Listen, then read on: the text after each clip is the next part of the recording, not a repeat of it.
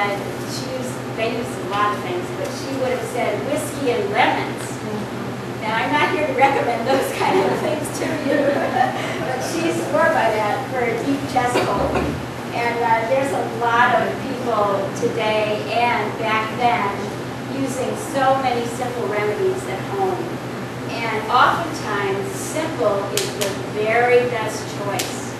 We had a lady come to our farm store, and she, for 7 years, had tried fertility drugs. And it just wasn't working. She'd spent thousands of dollars, it just wasn't working. So she said, help, what can I do? So I said, well, we haven't done much in that area. Let's see what we can find out. And this was very humbling. We got out some books, we looked around, and Brenda took a book home with her. She came back a little while later and said, I would like to try this and this and this. So it turned out to be a tea of red clover, nettle, and red raspberry. So we mixed her up a bunch of teas. She worked full time. She was so organized. She took her thermoses to work, and she was so dedicated. And I said, you know, you have to drink half a gallon of this a day. And she said, I'll do it, anything. So she did.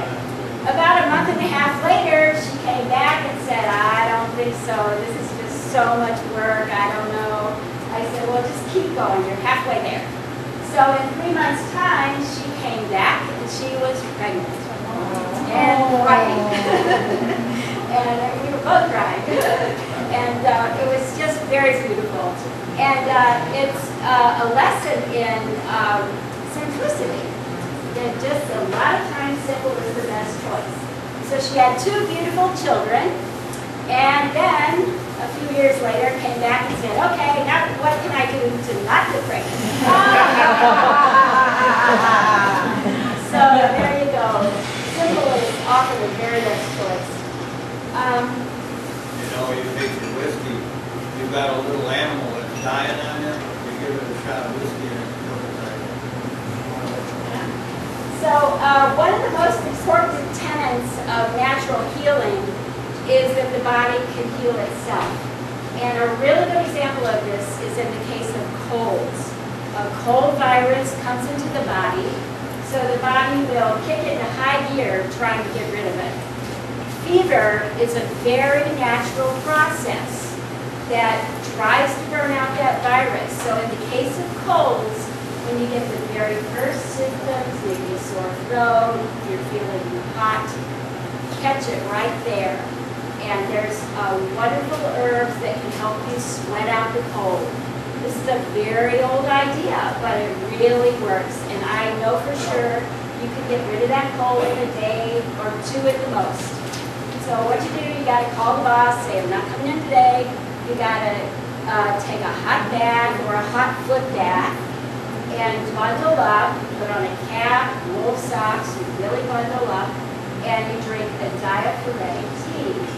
Elder, like Nick mentioned, you can use the blossoms, peppermint, and yarrow blossoms is a very old recipe for a tea that will help you sweat out the cold. And so you can take echinacea or the black elderberry, like she mentioned, every 2 hours in tincture form. We're sending around a tincture. It's an alcohol-based remedy. And you can take that every 2 hours, about a half a dropper. That will help your immune system work better. And you can make some garlic soup. There's a 40-clove garlic soup that will cure about anything, but it's really good for a cold because it has a lot of antibiotic properties. So what you do, you keep your, you don't eat, you just drink broth. This soup is very good. Go to bed and you will sweat profusely. So you're enhancing your body process to get rid of a cold. This is one of the examples I love in how the body is very smart, very intelligent. And there's a way to enhance the process and get rid of the cold pretty quick. May I ask you a quick question? Sure. What do you think about this old adage, you feed a cold and starve a fever? Yeah, you hear that. I don't agree with it. Yeah, because I read something recently in one of my herbal magazines that you should do what you feel is natural. Yeah. In the case of a cold, what we do, what works for us, is to do a light fast. So I think that sometimes that one I don't really believe is true. So thanks, Jacqueline. Now I wanted to touch on growing herbs because many of them are so easy to grow. Anybody grow herbs? Yeah. Good. Yeah, they're very easy to grow, and one plant can produce a lot. You can grow them in pots, you know, if you just have a patio. And we're not going to talk a lot about that, but I did want to say that you can try it. It's easy. And also wild crafting. My grannies, my grandfathers, my dad was a farmer. They all did wild crafting. And wild crafting is gathering herbs in the wild. They gathered many foods, too. All kinds of delicious things are available in the wild. There are a few rules for doing that. If you come up on a plant community, say there's 3 plants, you're only going to take 1. Because I use what I call the 1/3 rule. You never take more than 1/3 of a plant community.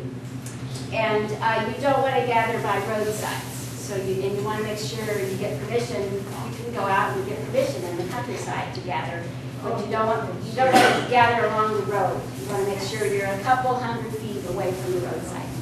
Is that because of pollution? Exactly. And maybe animals using the area for bathrooms? It's mostly car pollution. Car pollution? Yeah. Probably the salt on the roads. Salt, right, good point. Yep. So to get the optimal medicinal value from plants that you gather from your garden or from the fields, you want to gather mid-morning. And the reason is the leaves, we talked about this yesterday, yeah, for taste also. The leaves have volatile oils. If you crush the leaves right now, you're releasing the volatile oils. They turn very quickly to a gaseous state from liquid. So there's actually little teeny sacs on top of the leaves and just under the skin of the leaves. And the sun, when it hits them, they evaporate pretty quickly. So that's why you wait till the dew's off in the morning before the sun hits the leaves and flowers, and then that's the time to gather those parts of the plant. Roots, of course, you can gather any time of day. You wash your herbs lightly, you pat them dry, and if you're drying them, you want to hang them in a dark, very well ventilated place, and that's a good way to dry them. Some of them, like the calendula flowers that are coming around, you feel how they're kind of sticky? They have a lot of rosin in them, and they take a little special treatment. They need to be dried in a dehydrator or an oven on the lowest temperature. Okay, so they need to be dried pretty quickly like that. You, of course, gather leaves before they flower.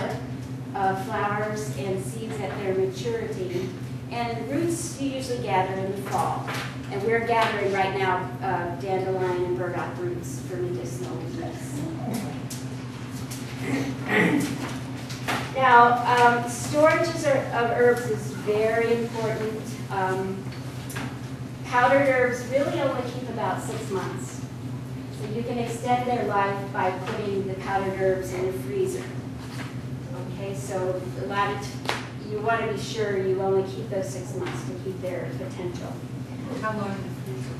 Oh gosh, good year. Okay, yeah. And then cut leaves and roots will keep a whole year easily.